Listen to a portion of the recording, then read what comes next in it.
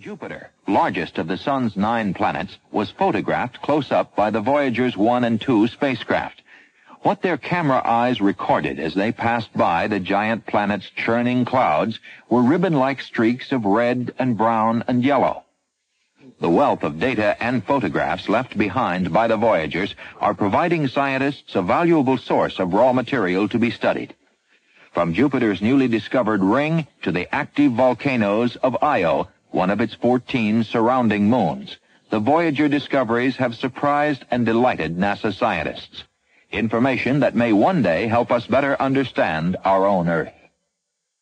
And the Voyager's mission did not end at Jupiter. The 2 spacecraft are now speeding toward a rendezvous with Saturn in 1980 and 1981. Acting as pathfinder for the Voyagers, Pioneer 11. The 570-pound spacecraft climaxed 6.5 years and a 2 billion-mile voyage in deep space as it swept by Saturn at 71,200 miles per hour. Scientists watched anxiously as Pioneer made its 2-hour passage of Saturn's rings. 4 times the spacecraft was hit by small pieces of debris, but emerged safely despite the collisions. Pioneer had a closer look at Saturn than all the observations that have been made in the last 400 years. Photographs show what appear to be jet streams swirling around Saturn at 300 miles an hour, a new ring circling the planet's equator, and radiation belts that are more like Earth's in their intensity and energy levels. The Pioneer 11 spacecraft, dwarfed by the objects it was sent to observe, is speeding out of the solar system in an endless journey. This is HEAO 3, High Energy Astronomy Observatory, the last of a series of spacecraft designed to study deep regions of the universe where enormous amounts of energy are generated. Launched from Cape Canaveral, HEAO 3 is now scanning the galaxies for gamma and cosmic rays in an effort to find clues about radiation from exploding stars and black holes. High-energy astronomy is helping us better understand the universe around us. A new tool for the 80s will be the Space Telescope. Weighing 5 tons and measuring 43 feet long by 14 feet in diameter, the Space Telescope will give astronomers unprecedented views of space, unobstructed by the veil of the Earth's atmosphere. The 94-inch primary mirror, largest astronomical instrument ever to be placed in space, is shown here undergoing initial grinding and polishing operations at the Perkin-Elmer Corporation in Danbury, Connecticut. About 300 pounds of glass will be removed during the lengthy grinding and polishing process. The new telescope observatory is scheduled to be placed in orbit by the Space Shuttle in the 1980s and will circle the Earth at an altitude of 310 miles. This is what NASA's Space Shuttle will look like prior to launch. Shown here during a test rollout is the Shuttle Orbiter Enterprise, sitting on top of its large external fuel tank and between 2 solid rocket boosters. The 2 solid rockets will be parachuted back to an ocean landing, where they'll be picked up and made ready for another mission. Preparations for the first shuttle launch continued this year, including a water deluge test. 300,000 gallons of water will be dumped on the spacecraft's mobile platform at the time of launch to counteract damaging noise vibrations of the engines at liftoff. The 16 seconds of waterfall has a sound deadening effect as the engines fire. The 3 main engines that will power the Space Shuttle Columbia into orbit were tested at the National Space Technology Laboratory in Bay St. Louis, Mississippi. The main engines are designed to produce up to 470,000 pounds of thrust, gulping a mixture of hydrogen and oxygen. Problems in testing the shuttle engines continue to cause delays. Small rocket engines called thrusters that make it possible to maneuver the shuttle once in space were also successfully fired at NASA's White Sands test facility in New Mexico. The 154-foot external propellant tank that will hold 1,550,000 pounds of fuel for the shuttle's 3 main engines was rolled out and shipped to the Kennedy Space Center, Florida.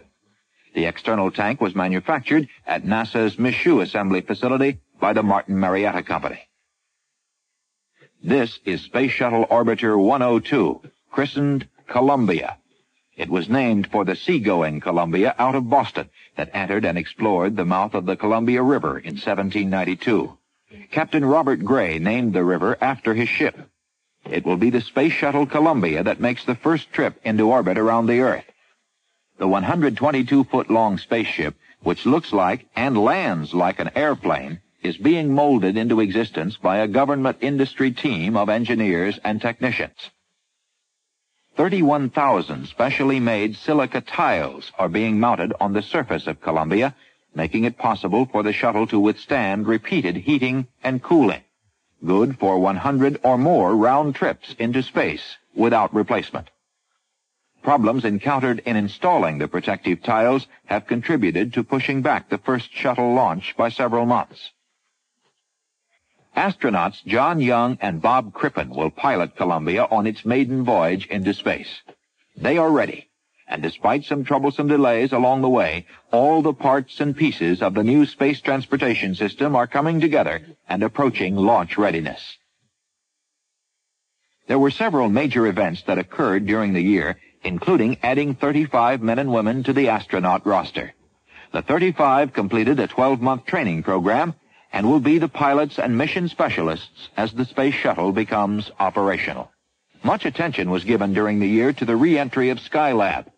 Launched in May 1973, Skylab was manned by 3 different 3-man crews for periods of 28, 59, and 84 days, during which many scientific experiments were conducted.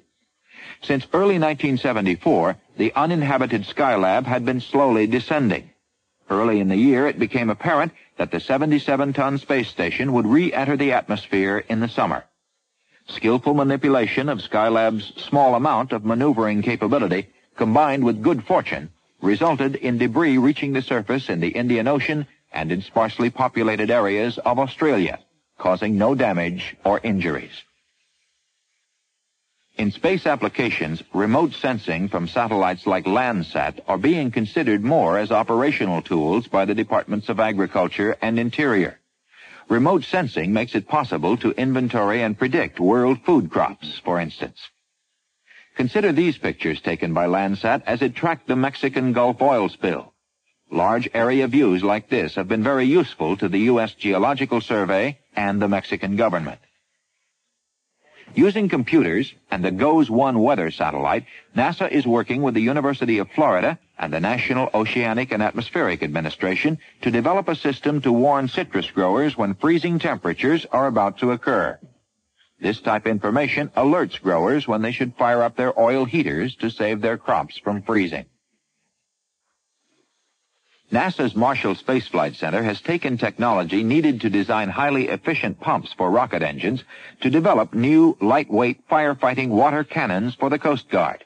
These portable units can easily be transported where they're needed and can draw water from anywhere, including the sea, with a pumping rate of 1,000 gallons per minute. To study the ozone layer and effects of aerosols on that region, a stratospheric aerosol and gas experiment satellite called SAGE was launched from NASA's Wallops Flight Center off Virginia's eastern shore. To compare the information received from satellites like SAGE, scientists and engineers from 5 countries also launched 20 small rocket-borne experiments from Wallops Island. Changes in aerosol concentration may cause changes in climate, with important implications for agriculture. Energy-related research is continuing to be part of NASA's overall effort. A wind energy program supporting the Department of Energy is just one example. The third in a series of 200,000-watt wind generators began operating on Block Island, Rhode Island. It can electrify up to 250 homes there during the winter. That's half the permanent residents on the island. A much larger wind turbine able to produce 2 million watts of electricity began operating atop a mountain in Boone, North Carolina. Residents in the Papago Indian village of Stuchalik, Arizona, are enjoying electrical power provided by solar energy. The 3,500-watt photovoltaic village power project was funded by the Department of Energy, the Papago Tribe, Public Health Service, and the Four Corners Regional Commission. It is managed by NASA's Lewis Research Center in Cleveland. NASA's Jet Propulsion Laboratory in Pasadena took delivery of a new electric test vehicle. Developed by General Electric and Chrysler for the Department of Energy, the sleek electric car is scheduled to undergo extensive testing. ETV-1 can range from between 75 and 120 miles before recharging and has a top speed of 65 miles per hour at an estimated operating cost of 18 cents a mile. The car uses 18 lead-acid batteries, good for 30,000 to 50,000 miles, and can be recharged by plugging into an ordinary household outlet for 8 hours. Engineers at NASA's Langley Research Center are studying aircraft structural design, including improved seat and restraint systems that could increase the probability of passenger survival and also reduce injuries when a general aviation airplane crashes.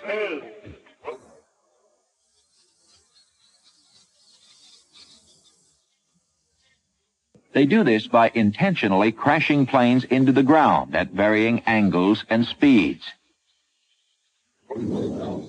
This rocket-assisted crash allowed the researchers to impact the plane at 90 miles per hour.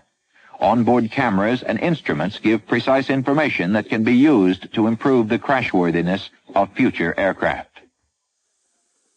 This special report brought to you by NASA, the National Aeronautics and Space Administration.